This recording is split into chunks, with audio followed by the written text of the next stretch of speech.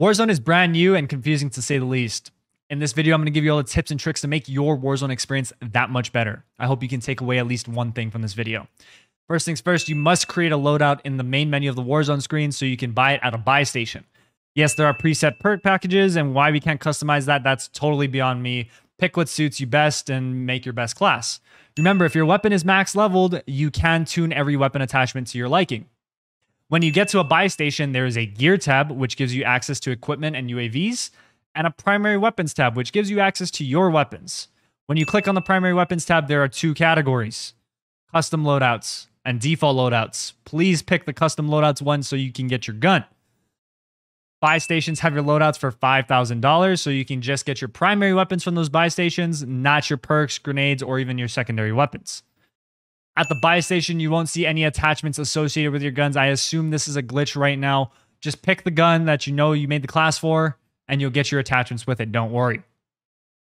The loadout drop comes at the third circle, and this is where you can get your full loadout, your primary weapons, secondary perks, and nades. After the loadout is hit, you'll see it disappear off the minimap.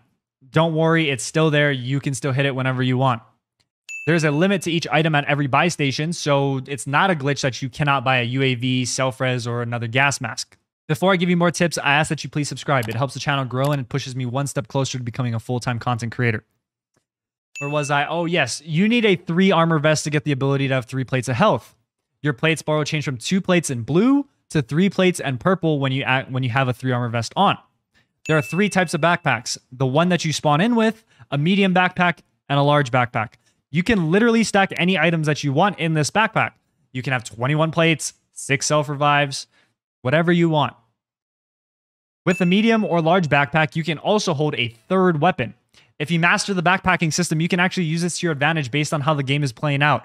Like, do you need a launcher or a sniper for endgame? You can totally play how you want it to play. Make sure you set your controller settings to prioritize to interact if you want contextual tap. Set your armor plate setting to apply all, and turn auto deploy parachute off because you don't want to look like a bot deploying your parachute in front of somebody when you jumped off a 3-foot cliff. AQ compounds and strongholds have insane loot hidden in white chests. If you complete a stronghold, you'll be given a black site key. When you get that black site key, you can go unlock a black site. The black site also has insane loot. In our case, we found an advanced UAV and a minigun. Just keep in mind when you go to the black site, please be prepared. You have to kill like a kajillion AI and a juggernaut. So if you're not ready, you could easily get yourself wiped out of the game right there.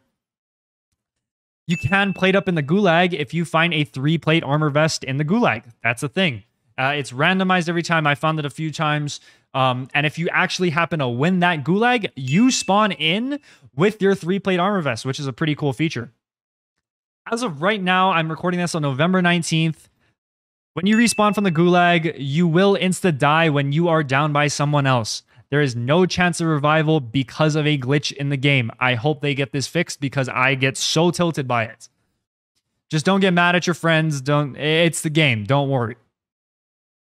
Most money stacks you find on the ground are going to be in $100 increments. And for some reason, I don't know why it's so hard to find money in the game, but they wanted to make us find stacks of $100 instead of $500 or $1,000.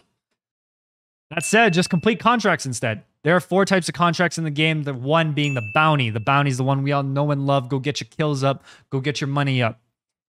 The second one is intel. You have to find a computer, upload that data to a tower and whatnot. I personally don't think it's worth the time, except right now if you are trying to level up your weapons.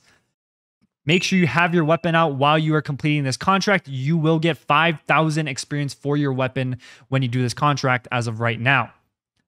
I think that's a glitch in the game. I'm not entirely sure. The third contract is the safe cracker, and in my opinion, the best contract in this game. You can blow up 3 safes. Every safe has money in it, as well as when you finish the contract, you get even more money. I suggest doing this in trios or quads so you can split the work up and you can get it done faster. Keep in mind that C4 that you do place on that safe can kill you, so back away or go to another room.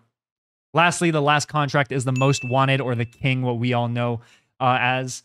And they actually made it like Rebirth. If you open up a chest or you get in a limb, your countdown timer on the most wanted goes down. That's a pretty cool feature, I think.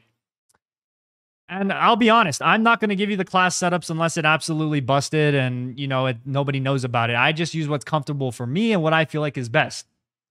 If If you wish to get my class setups, I ask you please stop by one of my live streams. I'm live on YouTube and Twitch at the same time every single night.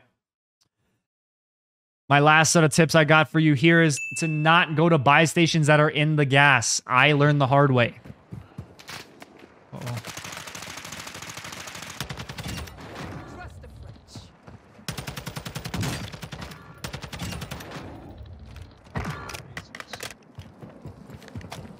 Well, I'm trying to get Kyle back, man.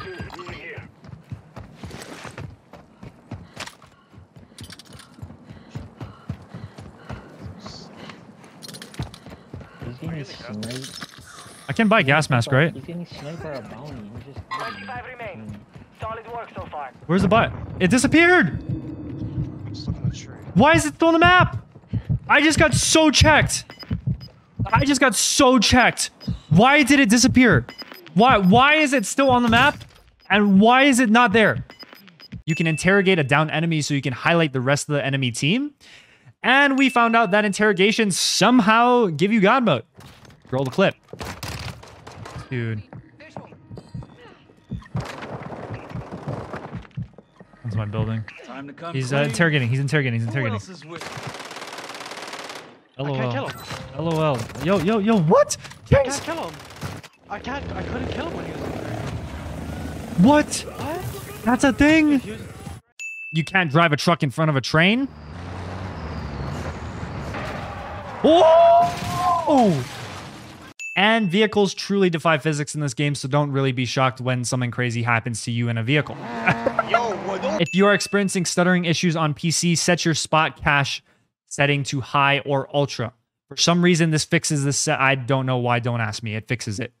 If that doesn't work, please set your video memory scale to something lower than 85. It will help you out a lot. Trust me.